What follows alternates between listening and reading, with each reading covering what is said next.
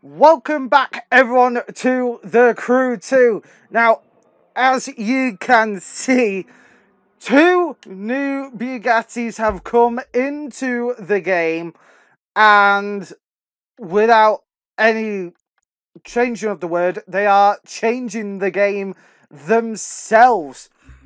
So we have got the Bugatti La Voiture Noire. Apologies if I'm butchering that name, but it is French, so their language is a fucking nightmare. Now, as you can see, I've already maxed it out with nearly 1800 horsepower. So it's still, I believe it's still not as powerful as the Magma. Actually, it's more powerful by a whole 50 horse. Oh, never mind, forget me then. And to the regular Chiron, at least, that's 1638. But then there's also this thing. The Type 57 SC Atlantic. And that is going to be next episode, but you know I have to do this. Now, performance, we've already maxed it out. Customization options. Let's just say there's little.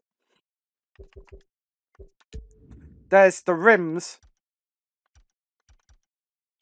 That's it. But we can stick vanity items on, so let's do that now. Let's put on some good rims. There's a horrible... can I have some decent rims, please, game? I'm just going to skip the rims. Let's see if the smoke... Ooh, that will look quite nice. Nitro, right. Now, it is French, so let's go with a little red and blue action. Underglows, no. Window tints, not unless you Black Panther. Horn, not really bothered about. And rooftops, you can make it a police edition. Okay. Apart from that, though, there is bugger all else you can do with this car. So, let's get on into it. So, here we go. And, oh, it already sounds so good. But, if you look at it, it just looks so nice. With all the little details and everything it has, so... And by the way, that is a Hex exhaust blowing down to your nightmares. Now, the interior is so low. You can barely see anything, but as you can see, that 1800 horsepower certainly has some adverse effects. And the active aero on this is beautiful. Okay, that is just dope to the max.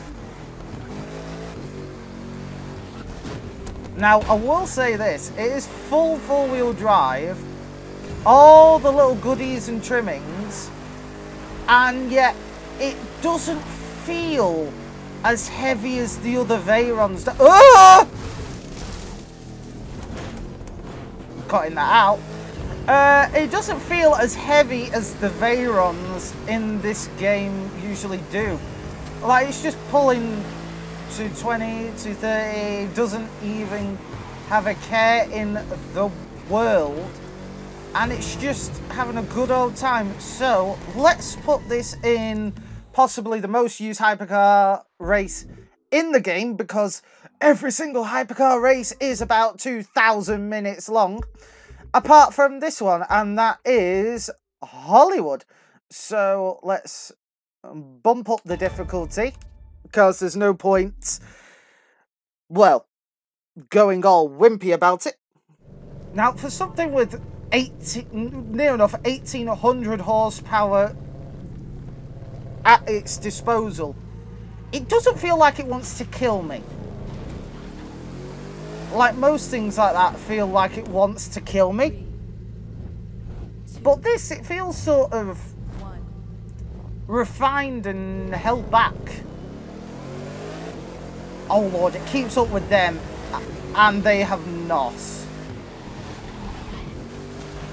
Now, don't get me wrong, Is it going to be the fastest round the corner in this game? Hell no. It's a Bugatti. Unless it's the Bolide or whatever that crazy thing is. Oh! That's a great start. Unless it's the Bolide, it's not exactly going to break a cornering record in this game. But right off the bat, it is really struggling. But soon that power kicks in and you say goodbye. Now, with a bit of tuning, could you, like, factor this out? Yes, of course you can. Is it going to be a meta car, though? That I do not know. Maybe for some of the escapes. But certainly whereas it's concerned with the other parts in this game, certainly not. Like, for the horsepower, it might be able to reach a good top speed. But apart from that, it's very pretty. Don't get me wrong. Well, it's not exactly now, but it's such a weird thing with this car. I want to like it. I really want to like it, but the problem is it's just so heavy. Like, don't get me wrong. It's not as heavy as the other Veyrons, but you can feel its mass and its length. Especially the length, because this thing is so much longer. It's really working against it in a sad way, because it can do better.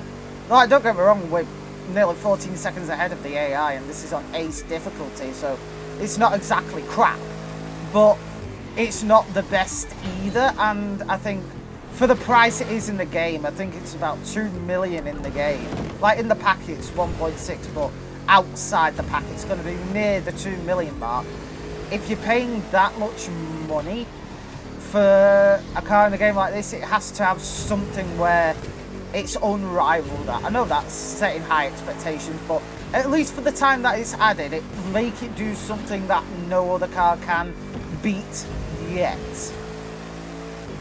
Because as horsepower goes, it's rivaling Koenigsegg's here, and it's just completely doing its business.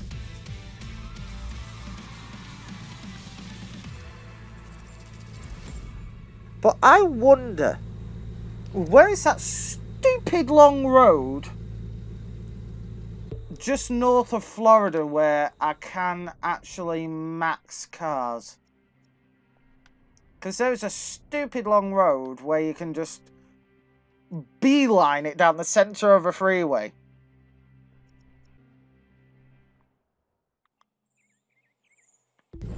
Now, this.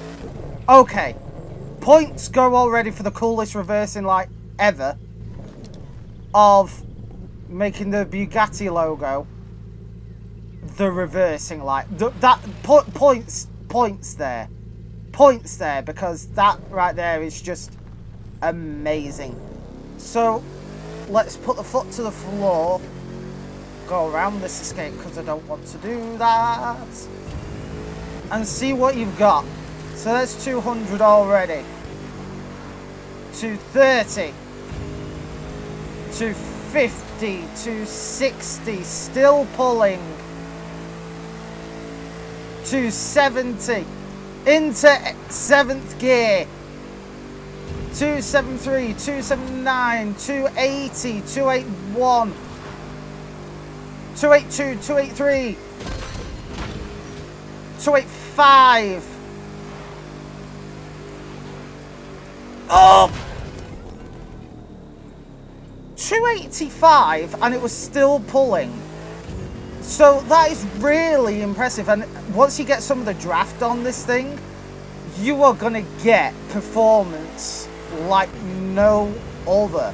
So hold on, let's go for it again. So 250, heading on to a straight, 270, into 7th gear, lamppost. There's 280.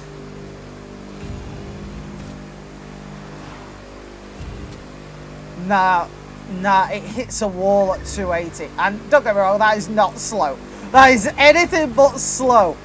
But without any special NOS kits or drafting, 280 is a damn fine target for a car of this mass.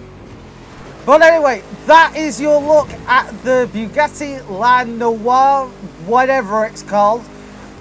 Let's just call it the Bugatti Frenchman. Yes, the Bugatti Frenchman. I've been your host, Mr. Gage. This has been The Crew 2. I will see you in the next episode, whatever it may be. Ow. Whatever it may well be. See you in the next episode. Bye.